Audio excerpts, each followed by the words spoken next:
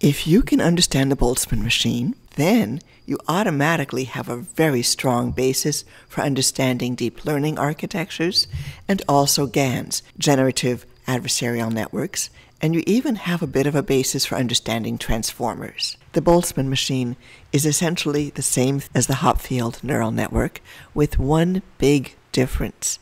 So if you understand the Hopfield neural network, you'll also understand the Boltzmann machine. The Boltzmann machine was invented in 1985. The innovative breakthrough for the Boltzmann machine was the introduction of latent variables or hidden nodes. The Boltzmann machine and the Hopfield neural network both use the Ising equation from Statistical Mechanics. This equation shows the specific interactions between the visible and the hidden nodes, as well as the activations of each of the nodes. www.themesis.com